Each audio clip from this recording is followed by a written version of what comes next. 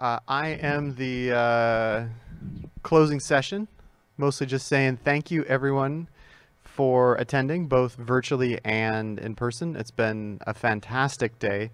A whole bunch of interesting talks. Right after this, we're going to do a rebroadcast of Marco's keynote from earlier in the day. There were some technical problems. We'll be recording.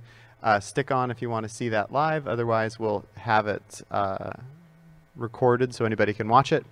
I wanted to talk a little bit about some of the trends that I saw today. One of the most interesting ones, since I've got eye contact with Mitch at the moment, was around the war stories. Upgrades came up again and again and again as something that I think that we need to work on as a community.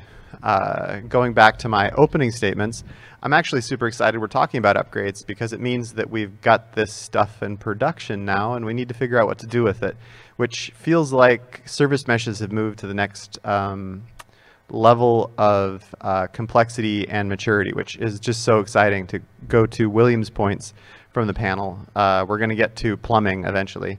One of the other talks I really enjoyed was the hole in the pocket. It's always fun for folks to bring up the things that you end up getting surprised by when you go into production. I know I've definitely been surprised by costs. I really loved calling out the AZ-aware routing in particular.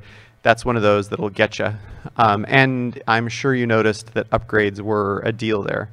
And then Christian came on and talked a little bit about upgrades and zero downtime deploys and that kind of thing. And we had the lightning talk on canaries.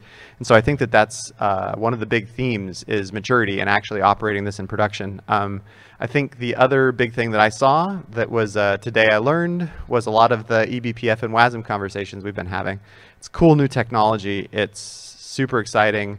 I'm really looking forward to where it's going to go, but it's not mature. I think it's the thing that we need to start figuring out how that will fit in and solve the problems of today in the service mesh. And with that, again, thank you for everyone that attended. Thank you to the speakers. Thank you for the folks who have been attending virtually.